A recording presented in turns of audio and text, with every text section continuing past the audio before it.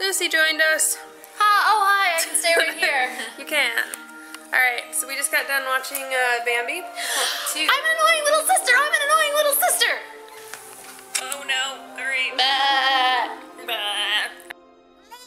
Alright, so, Bambi 2 was annoying. Yeah. And none of our drinking game rules really worked. They did, yeah. Sexism was good.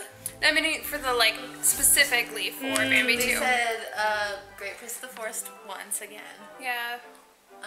We changed the tension with Rono to anytime he's a little shit because, oh my god, he was a little shit. The entire time. Movie. And then there was, we changed whenever a hunter is mentioned to whenever man is mentioned. Because they don't actually ever say hunter.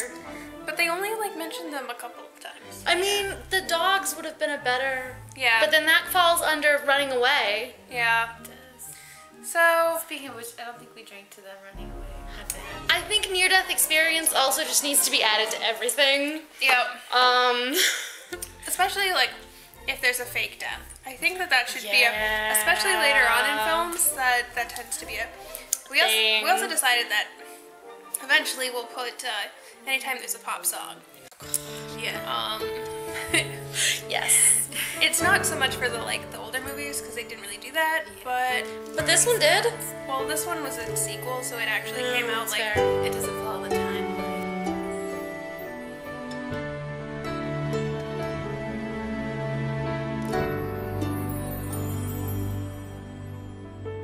Look at that cloud, as high as a tree. At least that's how it looks to me. Interesting fact, it was actually the longest span between the original and the sequel of all the Disney movies. Interesting. It was like 42 years later. Something like that. Alright.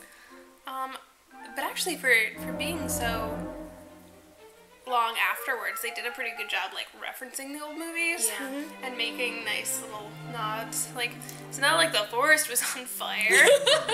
Yeah. And Twitter pated. Yep. I felt that was the one that was a little forced, though.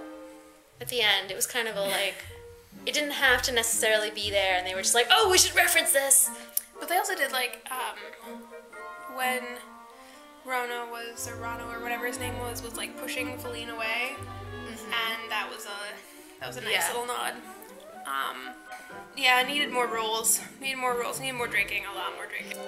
I only got through like 3/4 of my drink instead of the entire drink, and I'm still drinking cider, so I need to be a lot more drunk. I'm not drunk enough to have seen that movie.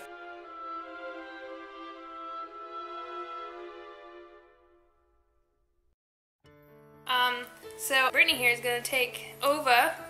Try to bake a cake. And try to bake a cake because it's her birthday. Yeah, so stay tuned for more adventures from Disney Marathon of Doom.